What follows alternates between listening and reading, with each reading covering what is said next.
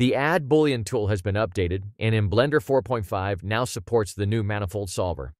Cycling solvers is now done by just a single E key, whereas previously it was E for exact and F for fast.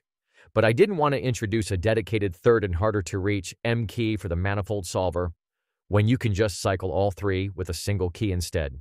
Finishing the tool or letting it finish automatically will then also add your Boolean cutters to a dedicated collection for the Booleans.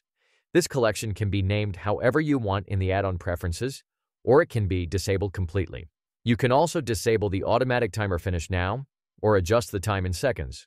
When disabled, the tool will stay active until you finish it intentionally, either via the left mouse to select the cutter or use space to hide it. I'm going to finish with the left mouse to select it, like that. Offset Cut has been updated slightly, and you no longer need to enable experimental features in the add-on press to use it.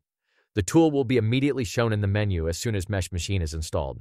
Also, when invoking the tool, the width of the offset is now initialized in a way that ensures it actually fits your selection, so it is based on the dimensions of your selected edges. Of course, you can still change it afterwards to whatever size you need in the Redo panel.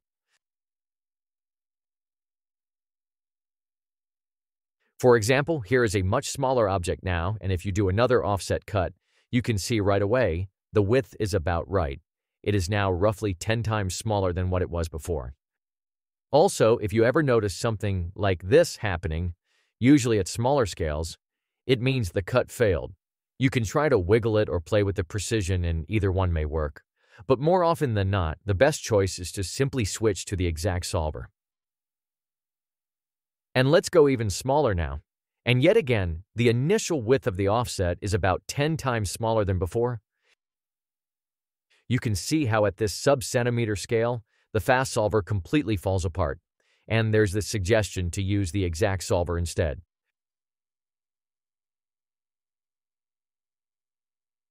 If we go even smaller now, down to sub-millimeter cuts, the perspective view will start to clip.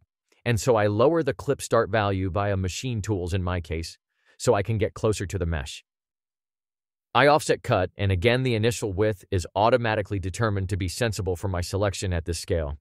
And even at this microscopic size, the cut works with the exact solver, but then of course completely falls apart with the fast solver. Finally, if you want to continue with this, it's always a good idea to follow up with the Boolean cleanup tool, which simplifies merging situations like these.